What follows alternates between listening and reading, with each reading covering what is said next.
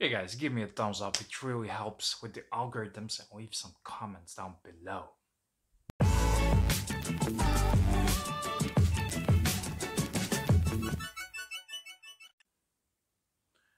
I judge watches by the movement, by the case material, by the brand name, by the finish, and whether or not do I like the watch. I was offered, this morning I was offered a Junghans. It's one of those from the Max Bill series, chronometer, whatnot, I don't know.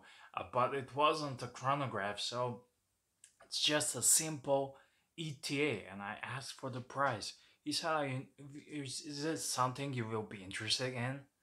And naturally, I am interested because I want to get to buy the watch to do a watch review for you guys.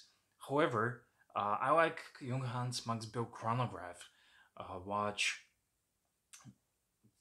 Beautiful Bauhaus design, fantastic. But this one wasn't chronographed. It's just a simple ETA, I suppose. I don't know. I haven't seen, but most of the cases it is. And I was offered it, and I asked for the price. It was too much, and I just passed on it because I judge watch by the movement. They slapped on uh, off the rack, off the shelf ETA movement. And nowadays, who knows, maybe it was just even Salita, but it doesn't matter.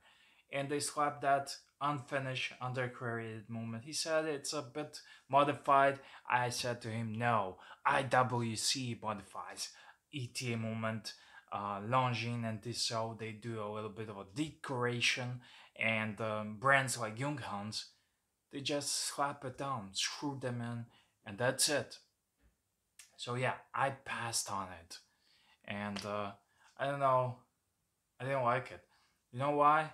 I told my buddy I can get a vintage Junghans in steel case with the Junghans in-house movement, signed and everything, and probably core looking dial for a fraction of the price you're asking me for that one. And it's a better watch. It's more horology behind it. Hey guys, give me a thumbs up, it really helps with the algorithms, and leave some comments down below.